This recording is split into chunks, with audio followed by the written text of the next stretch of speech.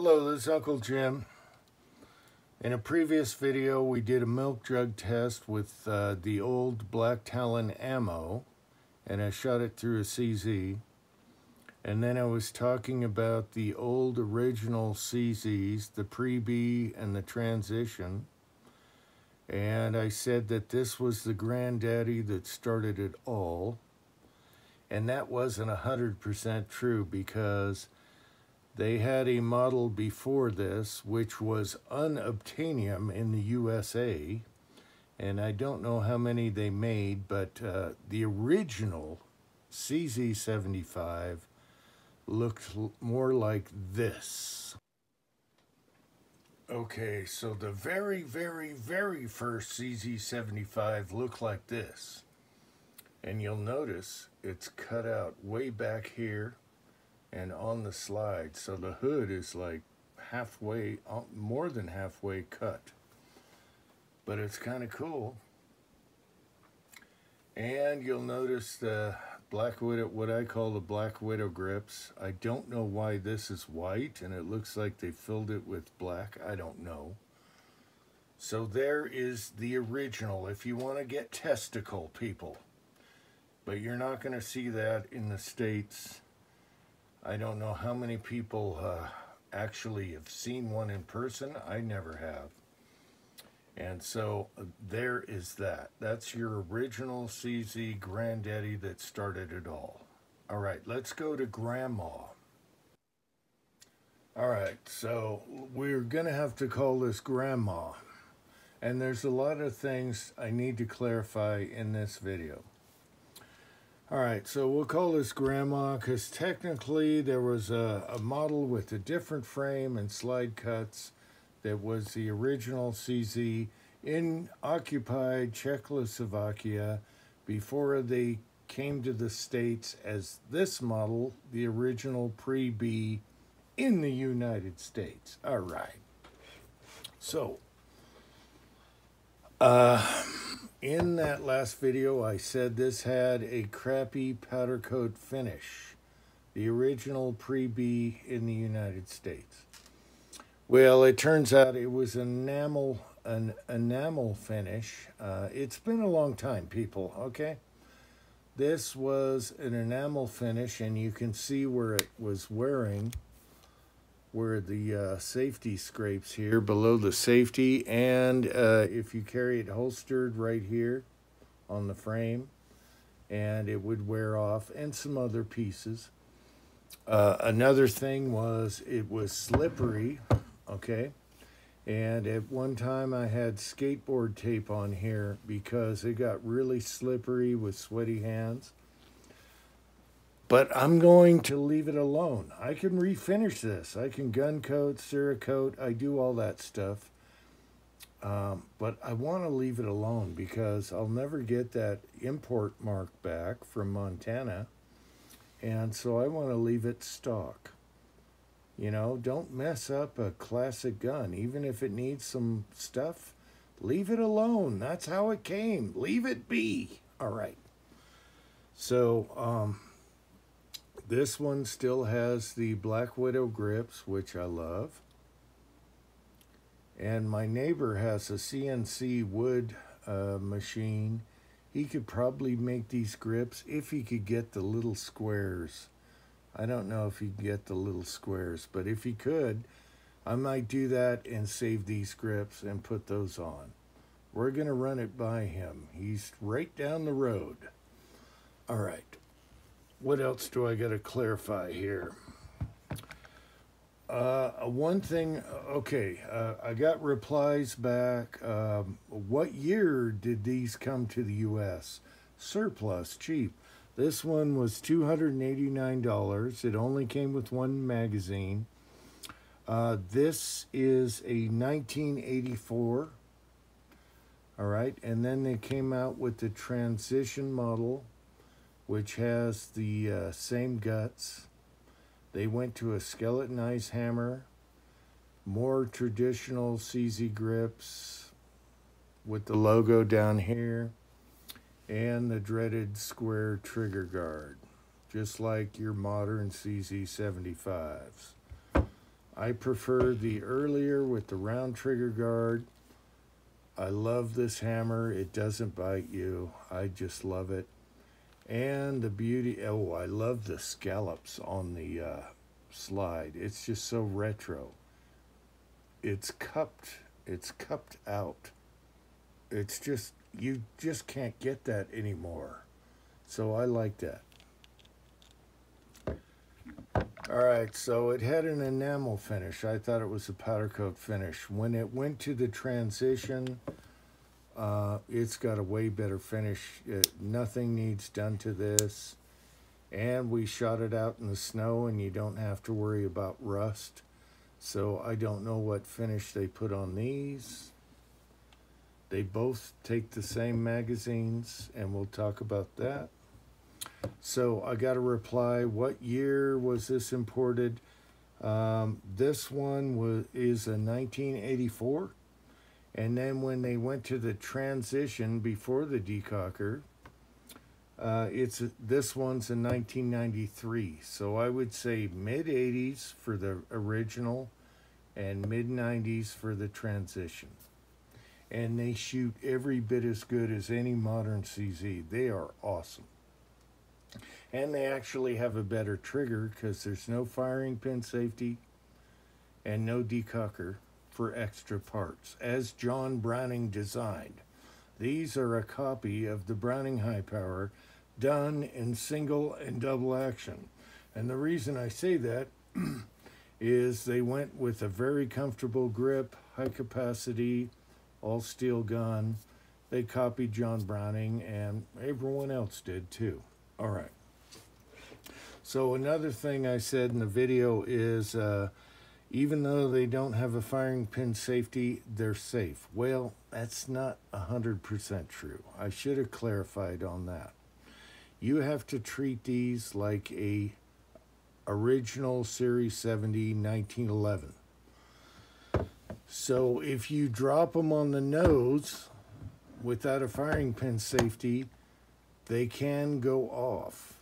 But what you do, just like a 1911 that's a Series 70, is put an extra power firing pin spring in there. So the inertia of the firing pin doesn't make it go off when it drops on the nose from 6 or 8 feet. And I should clarify that. Now, I had a boss, a really good boss. He was an ex-police officer, and he told me a story one time where a friend of his was in the locker room, and he was taking off his clothes in the police locker room, and he had a Star pistol, you know, the surplus Star pistols, as a backup gun, and it dropped like this. Bam, it fell out of his coat, and it dropped like that, and it shot him right in the chest because it didn't have a firing pin safety. So you always want to think about that and put an extra power firing pin spring on the older guns designed in such a way. The beauty of these is it doesn't mess with the trigger like a Series 80 1911. So these older CZs don't have to push up on a plunger to release the firing pin, and it doesn't have a decocker, which has extra parts and can also screw up. I had a Makarov. I had a guy with a Makarov. My Makarovs never did it, but I had a guy with a Makarov pistol. It wouldn't fire because the decocker screwed up, and we fixed it. And he thanked me. Anyway, what else? Let me cut. Okay, so here's another quirky thing about the pre-Bs and the pre-B transition. And I'm rambling, but I thought you might find this interesting. Europeans were deathly afraid of their magazines dropping free. So they were super scared of their mags dropping free for police or military, whatever. They didn't want their mags to drop free on the ground. So on the original pre-B here, it only drops that far, and then you pull it out. Okay? Same thing with the pre-B transition model here, except for I fixed this one, so watch that. All right, it drops free. And I don't know what it is with Europeans, but the Browning High Power was the same way. On the Browning High Power, the mags don't drop free because of the mag disconnect, which is a pin on the trigger. It's a plunger and a spring, and it screws up your trigger, and it makes your mag not drop free. So I fixed all my high powers that way. And all you have to do is take out that pin, it's tapered, and then the parts come right out the mag well, and boom, you got a drop free and you got a better trigger. Now on the CZ, it doesn't affect the trigger at all. All it is a flat spring that goes down the rear of the frame, and it has nothing to do with anything else other than making your mag not drop free. So let's take a flashlight here and I'll show you that. So here's the original that has not been molested. And you can see in the back here, it's just a flat spring that goes all the way down. No other function but to keep your magazine from dropping. And see that kink in the back of the spring there? All right.